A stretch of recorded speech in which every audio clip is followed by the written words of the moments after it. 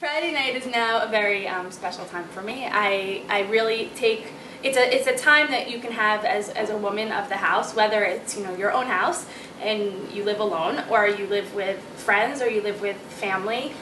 Friday night is a time to think and to set aside a couple moments to really think about what you want to pray for and what you're thankful for that week. I really take lighting candles very seriously. I really think about what I'm thankful for and what happened to me that week specifically that I want to thank God for. And I think about things that are happening in my family and in my life. Maybe if someone's sick, I really think about saying a prayer for them.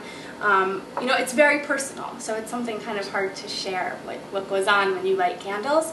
But it's like a meditative 5 minutes, or sometimes 25 minutes, depending on how good or bad the week was, where you just kind of like think about things and say blessings for your family and yourself.